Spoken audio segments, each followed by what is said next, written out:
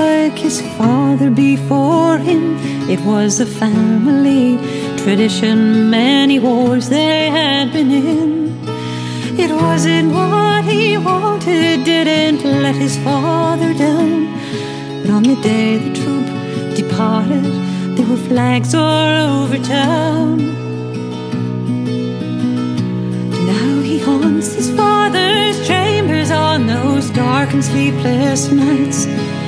Father, if you loved me, why'd you send me off to fight?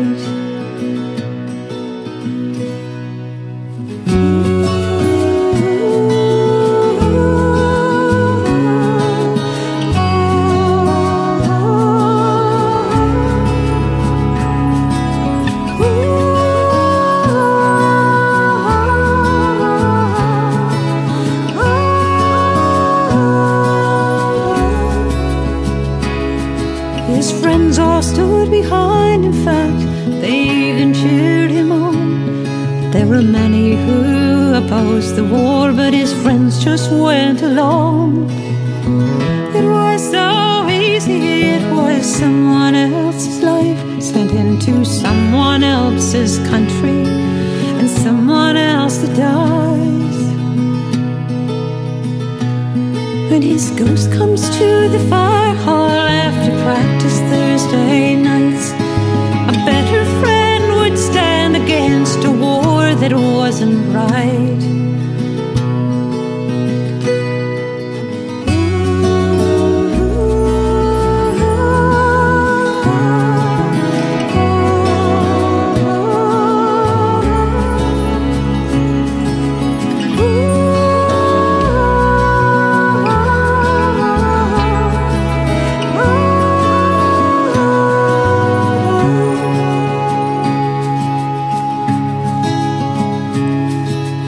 He died for his country, at least that's what they like to say.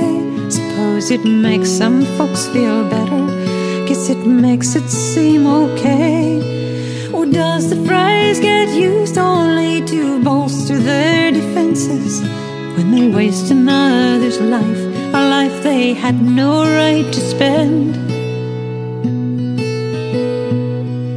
And Tommy still comes marching every Veterans Day parade, but the only ones who see him are the only ones that try.